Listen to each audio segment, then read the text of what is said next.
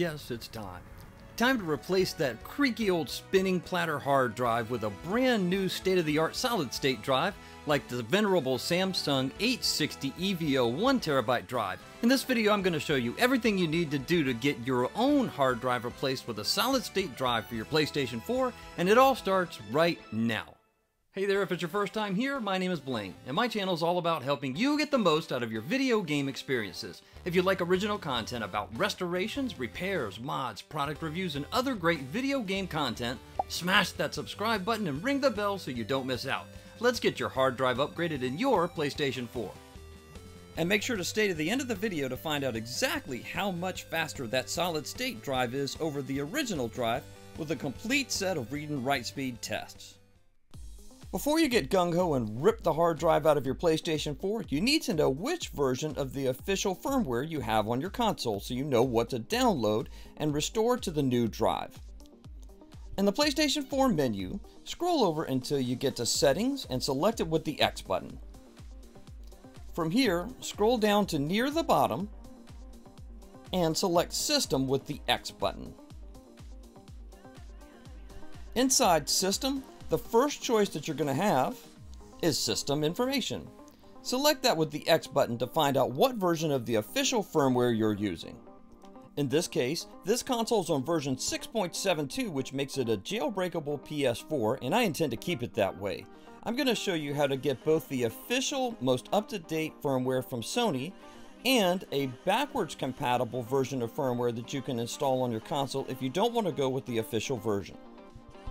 And be certain to back up any application save data, user profiles, trophies, or any other information on your PlayStation 4 that you want to preserve when you swap from the current drive to the new one.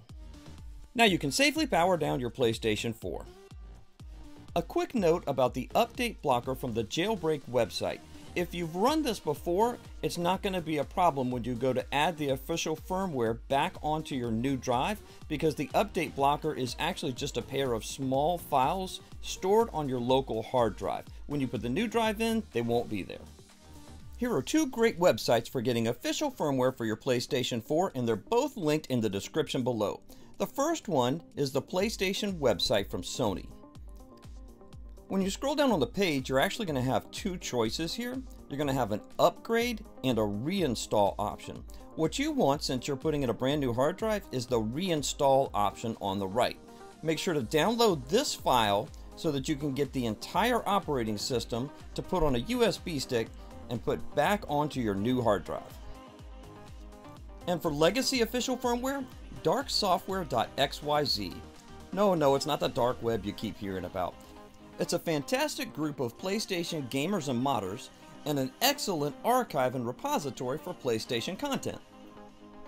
If you need to install a version of the official firmware other than the most recent one, this is a great place to go. As you see here, they have all of these versions of recovery software available for download. Remember that in the PS4 that I showed you at the beginning, it's on version 6.72. So if you go higher than that under current conditions, what you'll find out is you won't be able to jailbreak your PS4 anymore. So it's important to select the right firmware.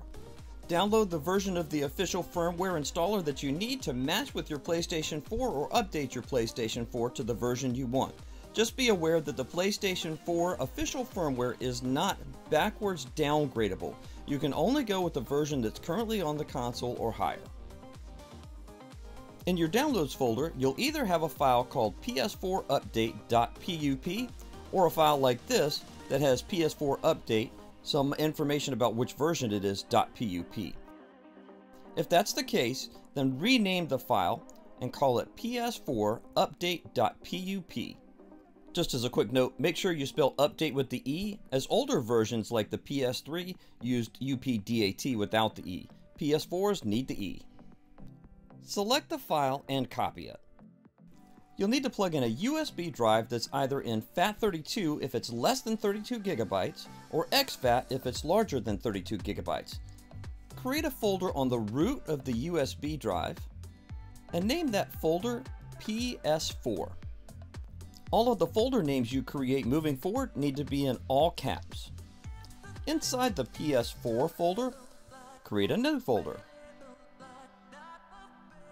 and name the new folder Update, UPDATE, and make sure to do it in all caps. Then go into the Update folder and paste PS4 update.pup right here. That's all you need to transfer over to your USB drive. From here, you can go ahead and close out your file browser and safely eject your USB drive from your PC.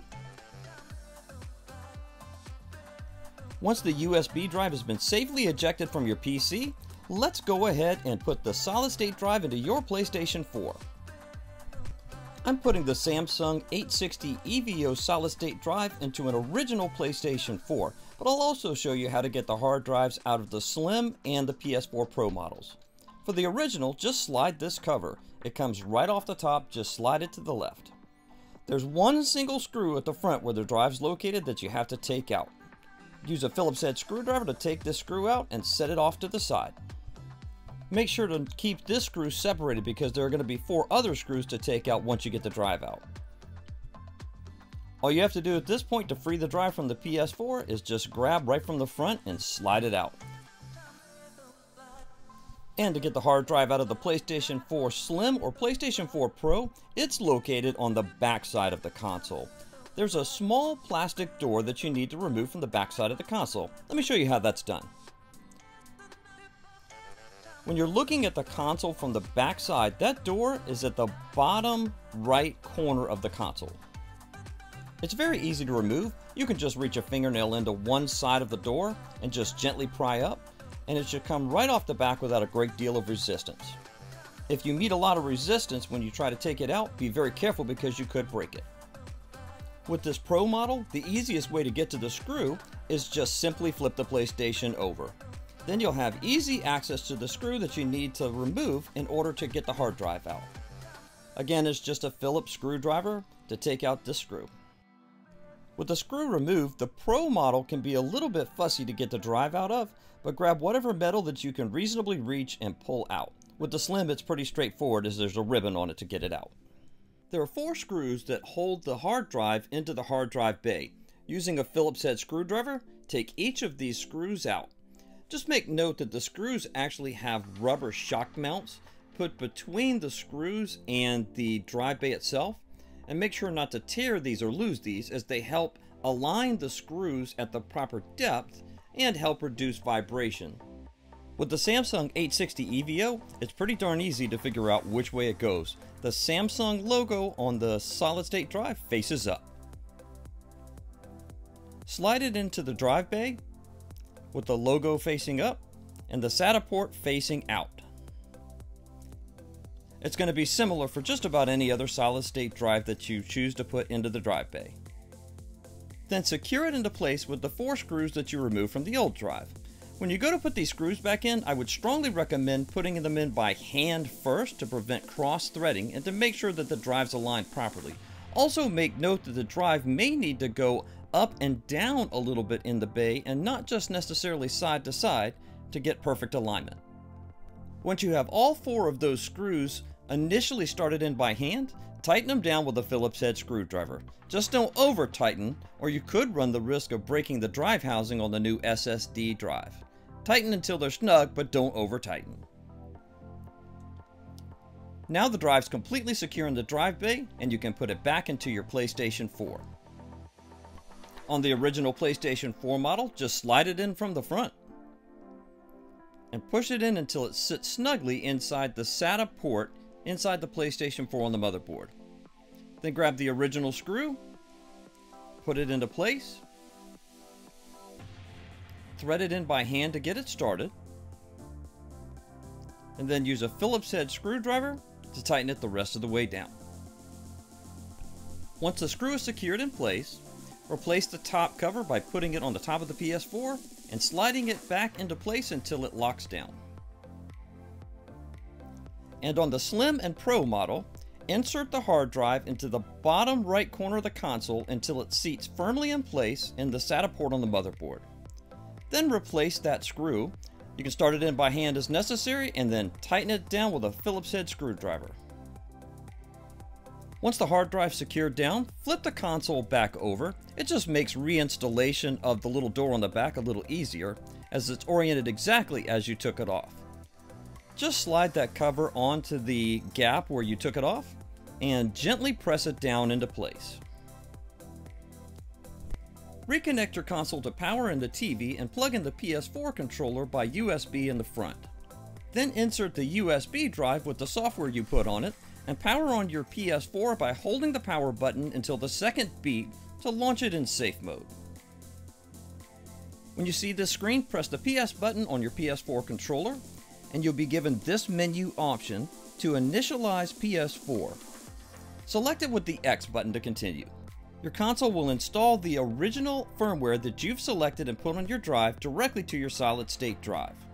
Your PlayStation 4 will reboot several times during this installation process. Just don't interrupt it, don't cut power, and let it do its thing. You'll be greeted with the original initialization screen that you got when you first bought and set up your PlayStation 4, just like it was new right out of the box. Set up the settings as you like to have them on your PlayStation 4. And as an aside here, if you're planning on jailbreaking your PlayStation 4 on version 6.72 or lower, make sure that you follow the guidelines in the video that I have linked in the description and pinned in the comments to make sure that you set up those jailbreak setups properly moving forward. Once you get the PlayStation 4 main menu, there are two critical things that you want to check to make sure everything went to plan. You want to make sure that the PlayStation recognizes all of the storage available to you on your solid-state drive and what version of the firmware it represents. Go to Settings and select it with the X button. Then scroll down until you get to Storage. Select it with the X button.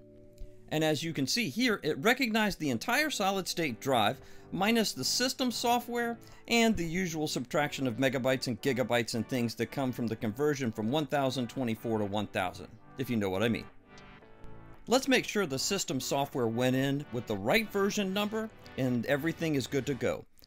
Scroll all the way down until you get to System. Then select it with the X button. Then go into System Information and select it with the X button. And there you go. The system's still on version 6.72, still jailbreakable. You just want to make sure that whatever version of the firmware you expected to find once you put it in is in fact valid. Now you can restore your save games, user information, and anything else that you'd like to your console. So how much faster is the solid-state drive than the original drive? Let's find out. I formatted the original PlayStation 4 hard drive in exFAT and then put it into a SATA-To-USB dock to test it with the Blackmagic disk speed test software. Here's what I found. The original hard drive that came with this PlayStation 4, a 500GB spinner drive, ranked about a 93 at the upload speed and 104 for download speed. Ouch. For the SSD drive, I actually tested it before I ever even put it into the PlayStation 4. And here are the numbers that I got on the SSD Samsung 860 EVO. 381 for upload speed and 418 for download speed. These numbers are great. It's about a 380% increase in the upload speed and over 400% increase in the download speeds. Impressive. Make sure to subscribe so you don't miss out on great original video game content as it's posted to the channel. And check out this video here, shown on screen and linked in the description and pinned comments below for more great content. I'll look forward to seeing you there on the next video.